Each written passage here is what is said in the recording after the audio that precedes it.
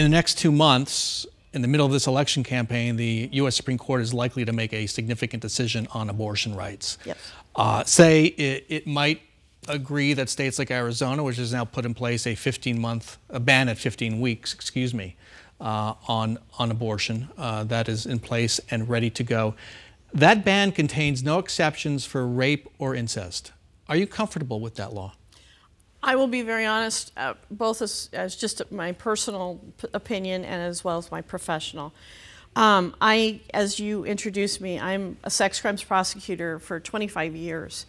And I've sat across the table from women who have gotten pregnant through rape, and I've sat across the table from kids that have gotten pregnant through incest. And so I think that is, while I will enforce the law, because it is not my role to say I'm not going to just blanket and not enforce the law, I think those situations perhaps are where prosecutorial discretion can be exercised. Because I do look at that and say that is a very tragic situation.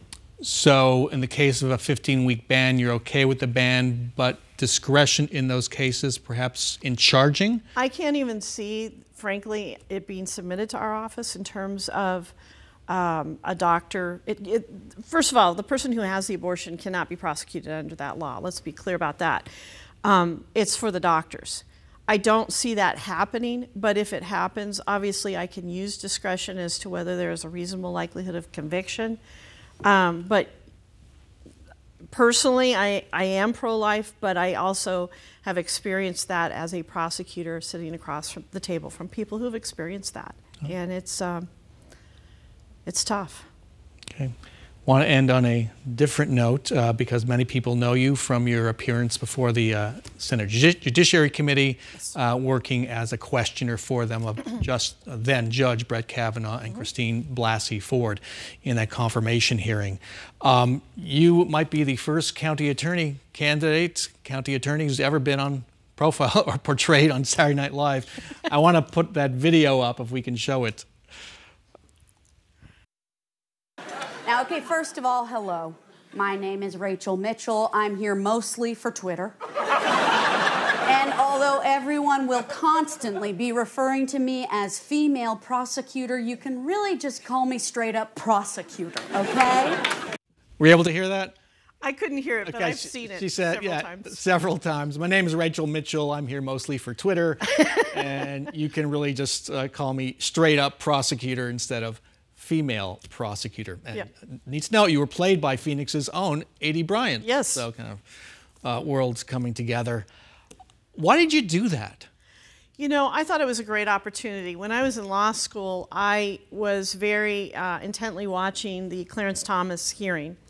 And regardless of who you believe in that situation, Clarence Thomas or Anita Hill, the questions that were asked of her were simply not appropriate. And when I was asked to do this, my background includes teaching people on how to interview victims of this type of offense. I saw it as a really great opportunity to ask her responsible questions in a respectful manner, and that's what I did. And also, people are wondering, how did the Senate Judiciary Committee find a Maricopa County deputy attorney to come to Washington? You know, I wasn't given the full explanation of that. I know they interviewed other people. They interviewed somebody, for example, that said that he would be a bulldog and, quote, take her down. And they didn't want that. And in fact, when they told me that, I said, well, if that's what you want, I'm not your person. They wanted you to be a bulldog. No. When they told me the story that they had interviewed someone who had said that, I said, if that's what you want, I'm not your person. And their response was, that's not what we want. But, you know, I teach nationally. I've consulted with the Pentagon. I've taught for the U.S. Army. So I do have a national profile. Beyond that, I really can't tell you how they got to me. I don't know. Who tapped you on the shoulder and said, hey, we want you to do this? Apparently, the Senate Judiciary Committee reached out to Bill Montgomery. Bill called me. I was in my office the Friday before the hearing, and he said, they want you to interview Dr. Ford.